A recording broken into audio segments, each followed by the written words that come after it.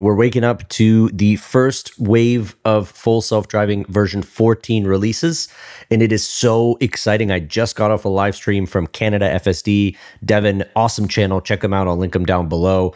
But you can see version 14 release notes are now finally here. Here's the thing. One of the biggest things that I saw from Devin's live stream just a couple minutes ago is the fact that they've removed speed offset entirely. That means that you can no longer control your speed just simply by using the right scroll wheel. That is now disabled. It does absolutely nothing. Instead, I want you to take a look at this screenshot here. FSD Supervised is now going to determine the appropriate speed based on a mix of driver profile, speed limit, and surrounding traffic.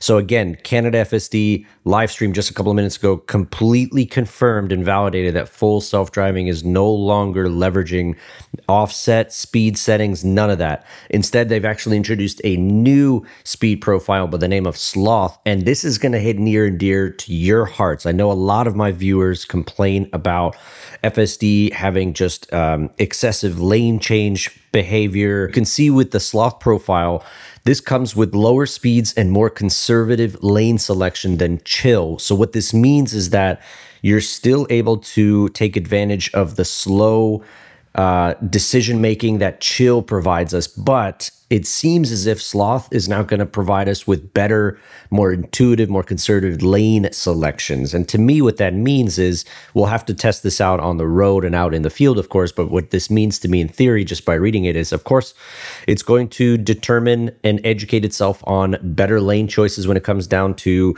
lanes that might be ending. It's going to do a lot less lane maneuvering, which is something, again, that you guys have complained about a lot. We have a couple different arrival options.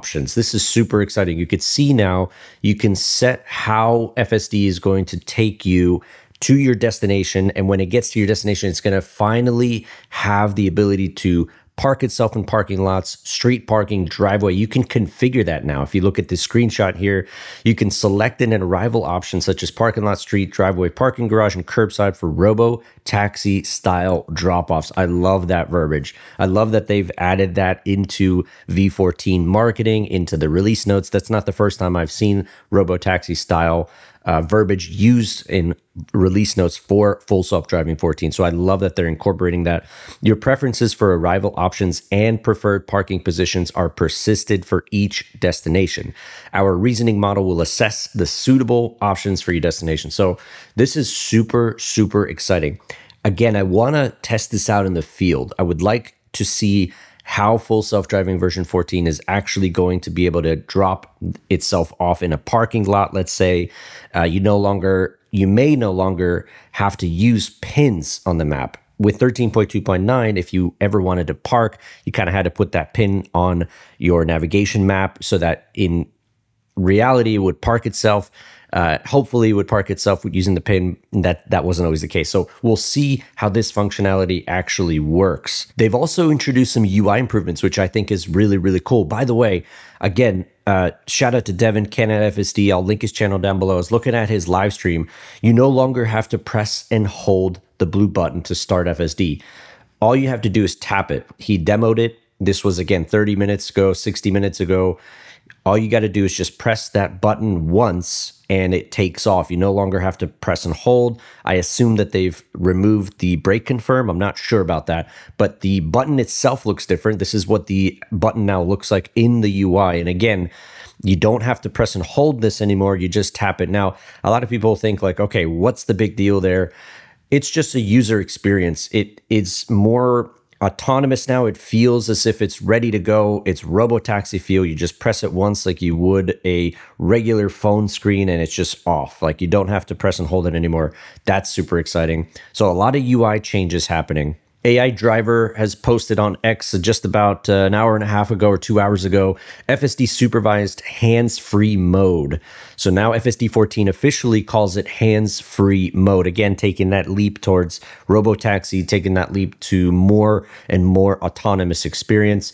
Ashok himself from the Tesla AI team had posted. This came out, let's see when this came out, October 7th, 7:02 a.m. So just over 2 hours ago, FSD 14.1, the first in the V14 series, has officially started rolling out to customers. Many follow-up releases with significant improvements are in the works. These should ship through the rest of the year. So again, FSD 14.1 is hitting the early access group, the influencers, the people that are a part of the initial waves historically. If you think about 13.2.2, I think it was, or 13.2.1, I remember there was a very small cluster of people that received it. It seems like those same people are now receiving 14.1. So that's super exciting. Tesla is now posting about 14.1. Highlights include arrival options. You can select where FSD Supervised should park at the end of your trip.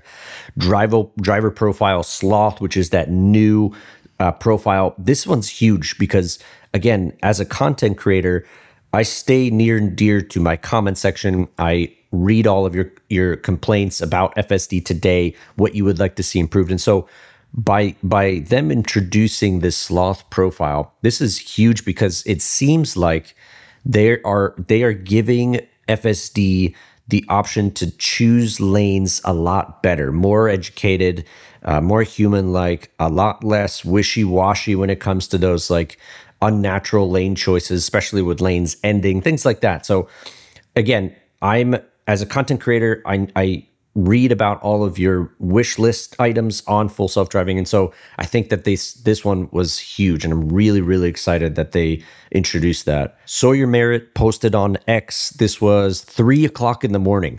So 3 o'clock in the morning, he had mentioned that his Model Y is receiving 14.1 right now. Whole Mars Catalog posted a video. I think in the video, he mentioned that he was recording around 2:30 a.m. Pacific time out in California, and it just released on YouTube, so go check that out. Chuck Cook is also joining the wagon here. 6:36 a.m. October 7th, he posted that he's waking up in Jacksonville to FSD 14.1, and it sounds like they made their deadline. Yep, they sure did. Nothing on his Cybertruck yet, just the AI4 Model Y. I want you to pay attention to this screenshot from Chuck Cook. So brake confirm for start self-driving button is now defaulted off. When disabled, start self-driving will not require you to press and release the brake to confirm engagement. You can enable brake confirm in autopilot. So that means that the brake confirm functionality is indeed still present, but they've defaulted that in the off position as opposed to 13 that was on by default. So they now introduced that as an off by default setting. So this screenshot right here is showing that start self-driving button is changed as far as like the actual UI, but the experience of pressing and holding it is awesome too. Like you don't have to do that anymore. You just press it once, tap it, and you're off. So lots of awesome things happening right now with 14. Again, stay up to date with my channel. I will be receiving it hopefully very soon. And once I do, I'm going to go straight out into the field. So if you haven't yet subscribed, consider hitting that subscribe button down below as I start receiving more and more information, content. And then, of course, once I receive 14, I'm going straight out into the field to test it and bring that content to you guys. So happy version 14 day. I appreciate you tuning in. I'll catch you guys in the next one.